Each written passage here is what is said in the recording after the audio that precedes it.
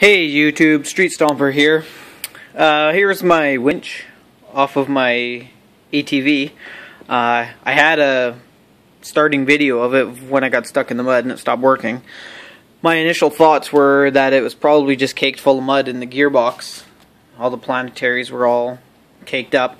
Upon further inspection, it would appear that the magnets have actually exploded. Normally that happens when it gets hit with something like, you know, the housing gets hit, but this one has never been hit. At least not since I've had it. They're all damaged in there. So she's pooched. I mean, you can see the little wire hanging out of there. She's toast.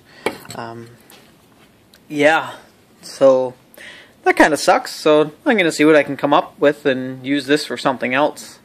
I might attach a small air motor to it and use it just as a crane hoist or something in my shop. I don't know, I'll figure something out. But yeah, if you ever have a winch that's not working, one thing you never want to do is never hit that housing because of the magnets in there.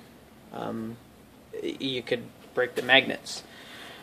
So I don't know if, you know, I let somebody else ride it or a family member maybe hit it. I don't know.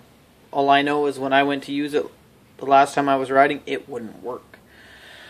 So now I need to get a winch. So probably going to look into either a Warren.